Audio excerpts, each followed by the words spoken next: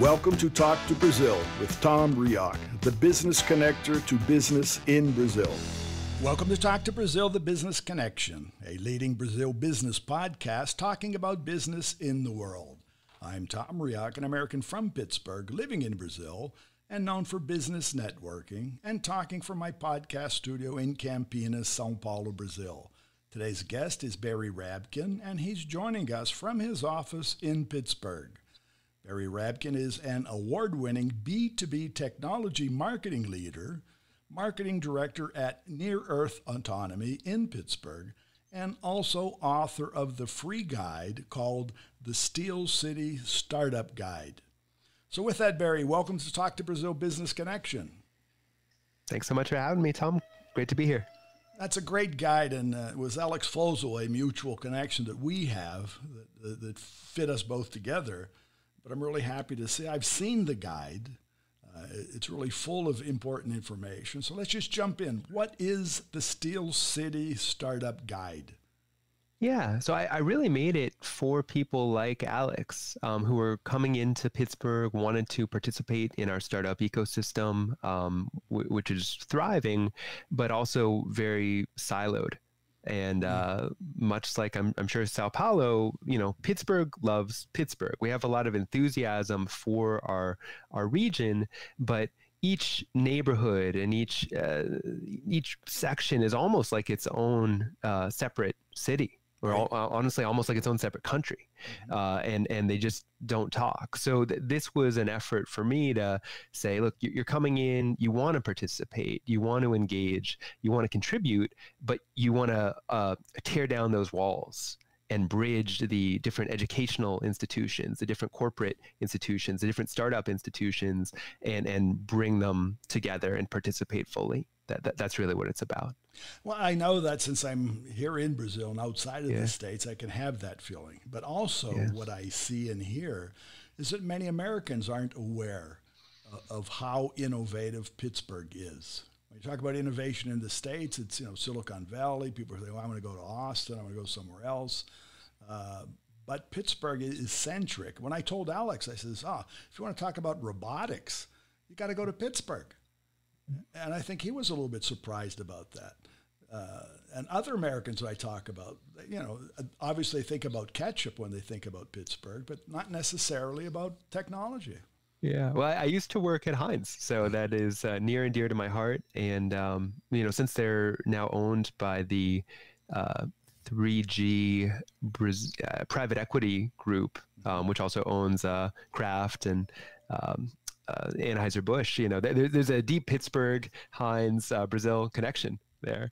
But honestly, thank you for sending us Alex to Near Earth. We're very lucky to have him. And B, I think a lot of the work that had been happening in Pittsburgh for many, many decades on medicine with the University of Pittsburgh Medical Center, on technology with CMU, AI, robotics. It's only recently that it's really, really hit its stride.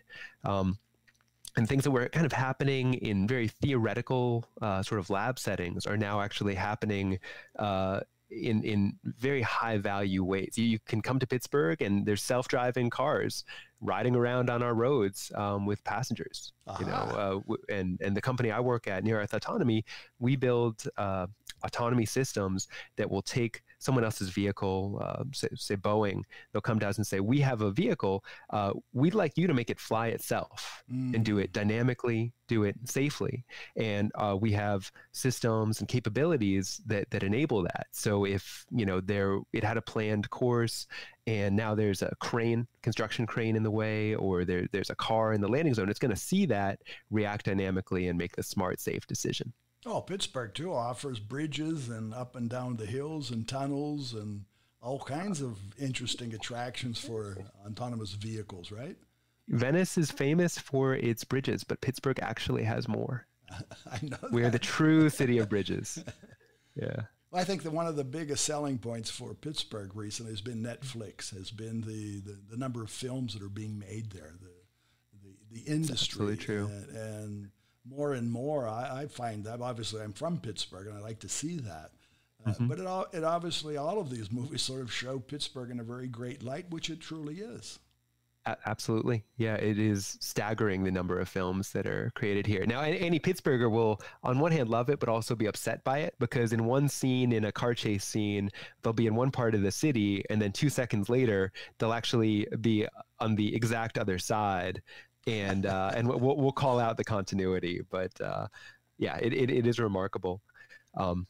In terms of the guide, for anyone in Brazil or really anywhere around the world that's interested in participating, we are very actively hiring at Near Earth Autonomy. So if you want to be part of the next sort of the revolution of autonomous flight, we would love to have you. We are primarily looking for people to come in, so you would need to live in Pittsburgh, but we'd love to have you from anywhere.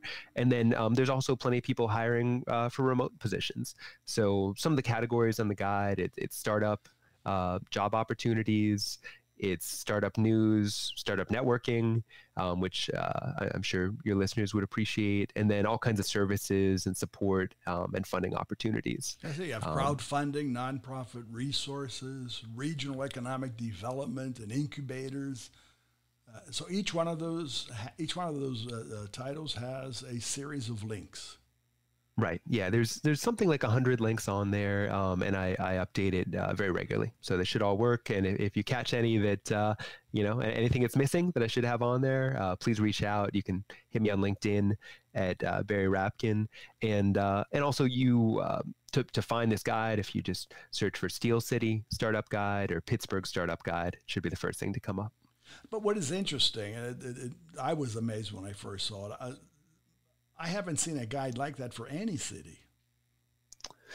I've lived in Pittsburgh since I was 5, and I love Pittsburgh. I know how much we have to offer, and I just wanted to sort of tear down those silos and bring it all together. And I'd had friends and family members who were saying, look, I know Pittsburgh has all this going on. Can you give me advice? Can you help nudge me in the right direction?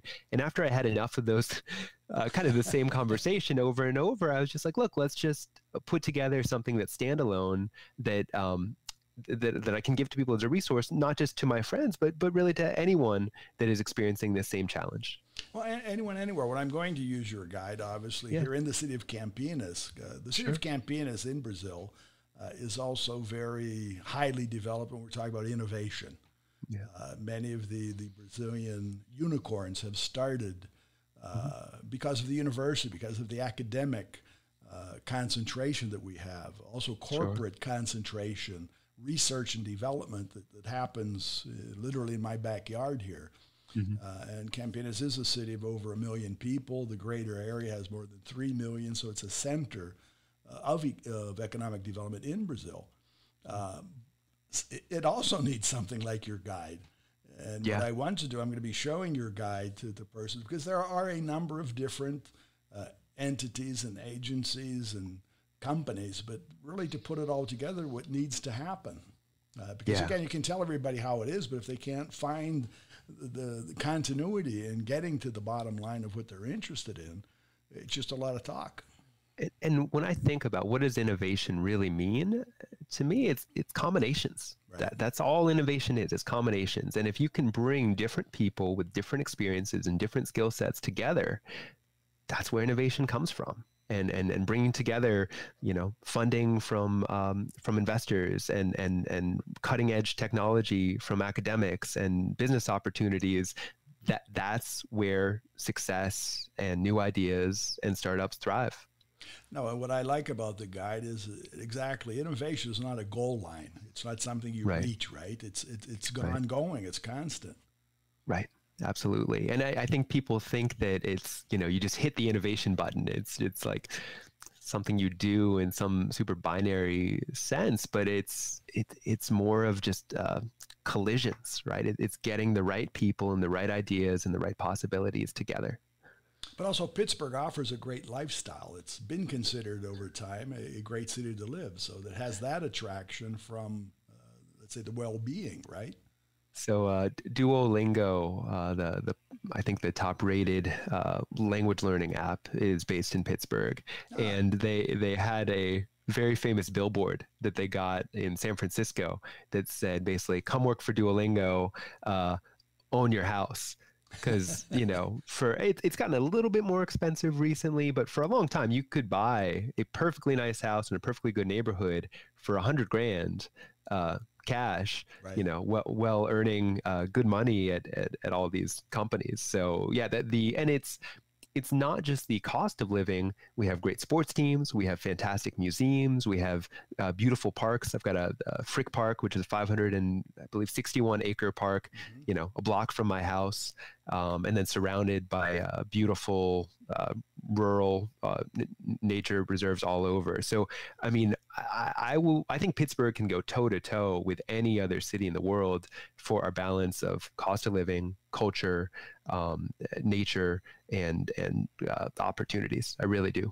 Oh, I agree with you. It was also, well, one of the things that I missed being here in Brazil are the four seasons. Yeah. And wherever you are, if you don't see the transition, and literally see the transition of one season to the next, of, you know, summer to fall, fall to winter, winter to spring, it's amazing. And it's something that I miss here because we have a transition, but it's not as inspiring as Pittsburgh is. I'm picturing in December there, everyone's got Christmas lights wrapped around the palm trees, and they're walking around with heavy winter coats because it's only 72 degrees. Is that right? Yeah. Well, that happens. Yeah. Well, you see that attraction. You see the point in terms of communication, in terms of business, and not only startups. You have corporations. It's still a corporate center. It's still a financial center. And when people say money makes the world go round, there is. We're talking about venture capital. It's there. It's absolutely true. And it's an interesting thing because we have all these huge institutions, like you just mentioned, you know, PNC Bank, all kinds of educational institutions like Pitt and CMU and a number of others. So we have things going on in finance, and we still have a large manufacturing and materials presence, you know, companies like Alcoa. But it's almost like it's not just tech companies that are tech companies now. Every company is a tech company. Well, I agree. Every company has to be a tech company. Every company has to be, right? So, yes, we have all these sort of old pillars, but they've done a great job staying relevant, staying on the cutting edge, and using artificial intelligence and using automation to sort of scale up best practices efficiently and deliver more value at scale. Right. To get ahead and stay ahead. Well, you mentioned CMU, which is Carnegie Mellon. And I think what you've just said about industry is the same for education, has updated itself, is innovating constantly. Absolutely. So nothing has been left behind. Health, as you mentioned at the beginning, Pittsburgh has been historic. When I first came to Brazil many, many years ago, one of my first opportunities was to help teach some Brazilian doctors to learn some English. And they actually went to Pittsburgh. They were part of one of the first teams that made a liver transplant. And they went and learned it. So I had to help them learn to do I actually learned how to do a transplant because I had to teach them in English. They went there, they studied. This is years ago. When it was like the first. Today, a liver transplant is sort of a commodity anymore. Any transplant has become a commodity. You have robots doing it. You don't even need a doctor anymore. But that was it. You know, that was the center. And I said, well, you're going to go to Pittsburgh. They said, well, that's the place. That's the place in the world. So this is good for all your listeners at home to know. You need anything from Tom, networking, international communication advice, a liver transplant. He's got you. He's got you. Come to Tom. No, but now we have the guides. What I'm going to send everybody, the same thing. I'm just going to send them to the Steel City guys. So go to the guide, and you'll be able to find that. And for what you were saying, I would love it. Nothing would make me happier than if this can inspire others, right? I know Pittsburgh, I don't know every city, but if the brilliant and hardworking people of São Paulo can take some inspiration from this and say, you know, we need this too. And we know who all the players are, and we're going to build a resource to help tie them all together. You know, you would be doing such a service but it's for not your São community. Paulo, you see, I want to correct you. I want to say Campinas. Campinas, excuse me. Because Campinas. São Paulo obviously is a city. São Paulo is a state. Yeah. But what I want people, most people think Campinas is a suburb of the city of São Paulo. I see. And it's not. I see. Okay. And so this is what I have to do. It's what we're doing. So you're helping people understand what Pittsburgh is all about and they don't know. Part of what I try to do is help the world understand what Campinas is all about.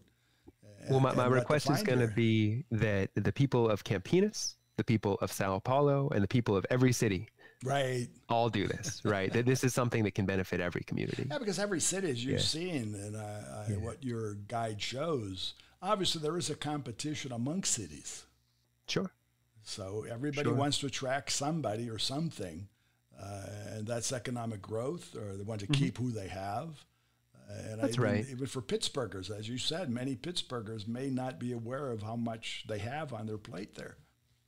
It's very true, and I think, you know, if you just try to think of it as a zero-sum game of, you know, we want to beat other cities, I think it's the wrong mentality, because there's really good reasons to live anywhere, right? There are people who do not share your view that they love and appreciate having 4 seasons, right? They would very happily have every day. Yeah, they want one season, and that one season is a breezy 72 degrees and not a cloud in the sky. And God bless them, right? And if they want to live in Brazil or Los Angeles or all these different places, great. And there's also certain regions where if you want to work in an industry, that's where you got to be, right? You want to do big national politics in America, you need to live near DC, right? You have to live near Washington, and that's just the way it is. No, I agree. Well, historically, Pittsburgh, if you talked about steel, you still call it the Steel City. Sure. Steel was manufactured in Pittsburgh. It was surrounded by steel mills. Yeah, it's true. Steel has also, today you still have steel mills. You have specialty steel, but the blast furnaces belching out smoke, you don't have that anymore. Right. No, we've really cleaned up. The environment and the nature here is beautiful. It's interesting because around World War II, America was making about half of the world's steel was coming out of Pittsburgh, which is just amazing when you think of how the scale of it. And now, even though we still have the reputation of the Steel City, what is so cool is it's changed from just making sort of iron bars and things like that. Now the steel that we're putting out is largely robotics. Right. It's self-driving cars taking passengers around. It's automation lines. It's robots. It's drones. That's the steel that's coming, and it's so much, not just more high tech, but truthfully so much more useful and so much more valuable and so much more impactful. Well, that's true. And again, as we've said, innovation doesn't stop; it keeps going. Right. And technology is an ongoing process. And again, I think that transition, maybe Pittsburgh has to change the name from the Steel City to the Innovation City. I don't know. Or maybe the Innovation City made of steel. Maybe that could be another way of saying it. But it is an innovation center.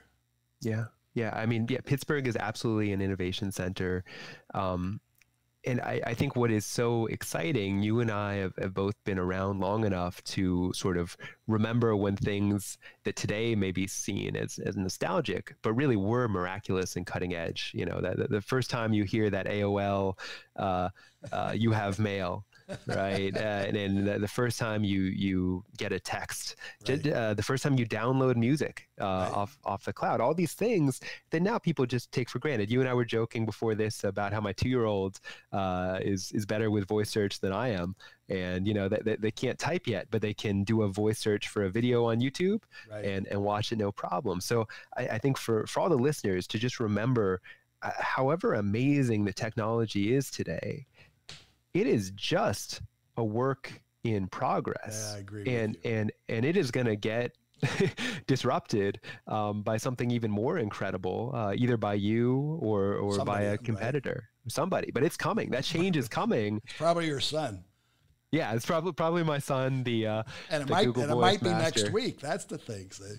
I know. I'm already going to be coming to him for my tech issues. You've just brought up an interesting point because when I was young, one of my first attractions was listening to a radio. Sure. That's when we talk about Pittsburgh, radio, TV. Yeah. Commercial communication started there. Mm-hmm. And so today, people tell me, well, you're still fixed on radio. Yes, I am. But it's not the radio part, it's the communication part. Right. What we are doing, and people that are out there somewhere in the world who will listen to this podcast, they will consume it in any different amount of way. I don't know how. It could be on their computer, it could be on a smart device, it could be in their car. They might open up the refrigerator and listen to us. I don't know. It doesn't really matter. What does matter is that we will reach people. People want to hear about that, not only about Pittsburgh and innovation, but communication, it never changes. It changes the way it's communicated. I love that you brought that up, Tom, and I think it's an incredibly powerful insight and important for all your listeners to focus on, that whether or not you are relevant in the future, whether as a professional or as a company, is largely based on the category that you put yourself in. If you think that you run a buggy whip company, then you are going to be out of a job when cars come. Right. And if you think that you're in the car business, you're going to be out of a job when autonomous vehicles come. But if you realize that you're in the mobility business, the transportation business, there's always going to be a need for that. That's an evergreen need. And what you're describing, if you think you're in the radio business, you might have a hard time. But if you realize I'm in the communication business, I'm in the connecting and educating and informing business, there will always be a need for that. That is timeless. And there will always be a new cutting edge way to satisfy that need. But that need is not going anywhere. That's right. And we need to communicate because people need to learn. What I say, we learn something new every day. Right. With you, hearing you, seeing the guide, I've learned so much, and I'm from Pittsburgh, and the same thing. So it doesn't have to be. So there are things out there's information, things happening that we don't know about. So if it weren't for Alex to point that to me, and Alex is a Chilean who lived in Brazil, is in Pittsburgh, talking to an American in Brazil, and I'm talking to you in Pittsburgh. That's today's world. It's a beautiful thing. It really is. How does it work? Communication, very simple, dynamic communication. When Alex says, hey, there's a guide that I think you should see. Wow. I thanked you. Here we are. We're talking. We're generating a podcast, and hopefully more people will have access, not only to the guide itself, which I think is fantastic, but to the idea of concentrating information, viable, necessary information to help others continue their innovation. Right. And I completely agree. I think you're right. And when we talk about bringing these communities together, bringing these ideas together and these evergreen needs, I think it's really easy, especially if you're in a big company that's doing well, to get complacent and say, look, why rock the boat, right? We've got the market. And it's just so important to realize everything's a work in progress. Change is coming. Right. And you can be on the side of change, or you can try to fight change, but change is going to win. Right. It is inevitable. It is. It is not a if, but a when. So I really encourage people, even if you don't think of yourself as a startup, it doesn't matter. Everyone has to be innovative. Everyone has to be thinking what would put our company out of business, what would make us obsolete, and go do it before your competitor does. Well, I agree with you, but what I've convinced myself that every day I put my feet out of bed, I'm starting up. And, that's right. And every day's a startup. I love it. And as soon as I connect anything or anything's connected to me, and here I say in Brazil, even there in Pittsburgh, when we wake up, when we start up our day, 3/4 of the world has already started up. 3/4 of the world half of the world's done for the day. So really starting up is like innovation. It's an ongoing process. It's not a goal line. So people say, when do I finish my startup? You don't finish your startup. I don't think a startup ever finishes. I mean, only when they've sold their last product and served their last customer. And that's how I think of marketing, right? I've been leading different companies' marketing for years, and you can always do more of it. You can always do less of it. There's no sort of minimum or maximum, but it never ends because the market is always changing and the customer's needs are changing and the technology is changing. So you gotta keep up with that. And there are 2-year-olds out there. And there's 2-year-olds out there who need their Google Voice videos. And I think it's both exhausting in one sense because it never ends, but it's also incredibly energizing and inspiring too. I mean, because that burning question of what's next is always there. And I think as long as you can kind of pace yourself, right? Realize it's a marathon, not a sprint. And even most startups take it 5 to 10 years to have a sort of meaningful exit. So you can't just kind of sleep under your desk and live off Red Bull and ramen indefinitely. Like you have to kind of stay energized and look for the long term. But that said, I mean, that constant question of what's next really does keep me going. And I'm curious for you, Tom, let's say, we're going to maybe check in again in 2040. We'll see how things are going. What changes are you most excited about coming down the line? Every day's a new day. Love it. No, seriously, I'm just amazed. And certainly every day that a simple thing, you mentioned large corporations. Yeah. One of the things that I see is a drive within corporate networking internally. Yeah. There's little focus. Many people work in large corporations. They don't know each other. Yeah. So somebody and how do we take those walls down? Somebody doesn't know, a counterpart that may be in Estonia or maybe in South Africa or wherever, India. So one of my advantages, and I take that as a blessing of podcasting, I speak to people all over the world weekly. I don't say daily, but I do generate, and I speak to people everywhere. And each person today, I'm talking to you from Pittsburgh and learning something about Pittsburgh. Monday I'll be talking to tomorrow I'll be interviewing another person. So and they'll tell me something new. They'll tell me something that I don't know. And they'll help me. So the only thing that I drive for myself is the fact that I have to be open to receive that. Right. We just can't close our box. I don't think we can say, well, I've had enough of that. Right? The productivity, the part that you said of being energized, obviously, I wish I were 2 years old. All right. Because every little thing you can see in your kid's eyes, what happens. It's all new. Yeah. No, and it's exciting. But I think to us, to be living in a time when people are talking about going to Mars, right, is something that, for some people say, well, that's crazy. I don't really think that's crazy, but it's going to happen. If I was going to have one tagline for listeners, I mean, other than, use these lessons, these are global, these apply everywhere. But as I'm trying to genuinely, with love and sincerity, pitch Pittsburgh as a real center of innovation, it's just come to Pittsburgh, live in the future, because it's what you said. I mean, all the stuff from the Jetsons and sci-fi, it's here, it's happening now.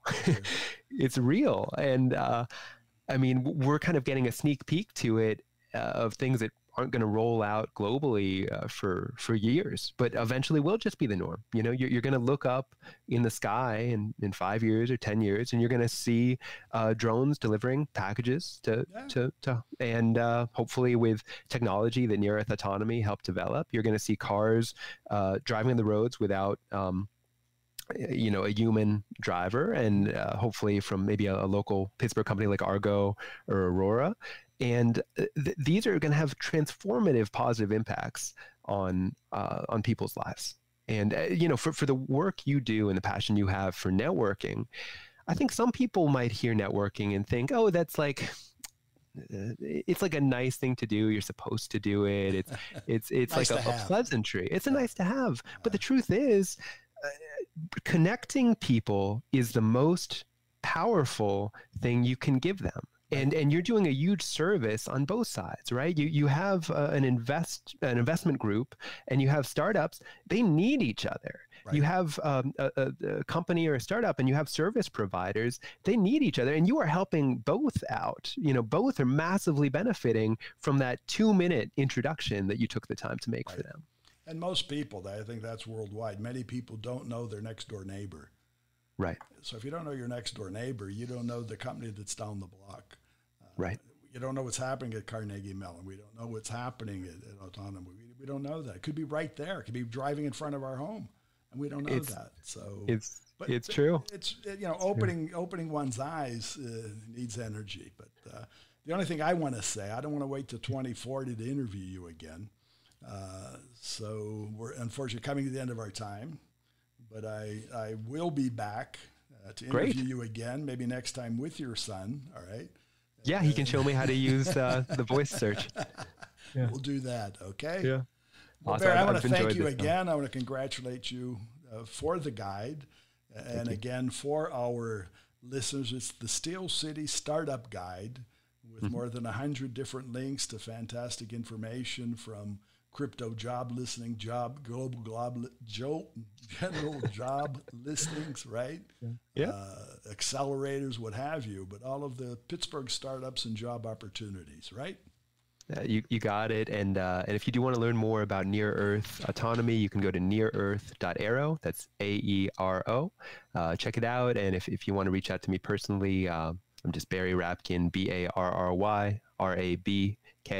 on LinkedIn. And Tom, thanks so much for having me, and thanks to your audience. Thank you. And again, for our audience, and thanking them too for their time listening to us. And as Barry said, it's BarryRabkin on LinkedIn, and the Steel City Startup Guide to learn and find out constantly everything about innovation in Pittsburgh. I'd like to thank our audience and our sponsor, Focus MI Market Intelligence. Focus MI specializes in market research for the Brazilian agricultural market. More about them on their site, which is FOCUSMI.com. Find our previous shows of Talk to Brazil podcast on all major platforms: Spotify, Apple Podcasts, Google Podcasts, TuneIn, YouTube, and many others. Remember, when you talk to Tom, you talk to Brazil and the world. Goodbye, and thanks for listening. Thanks for listening to Tom Reaoch on Talk to Brazil, the business connector to Brazil.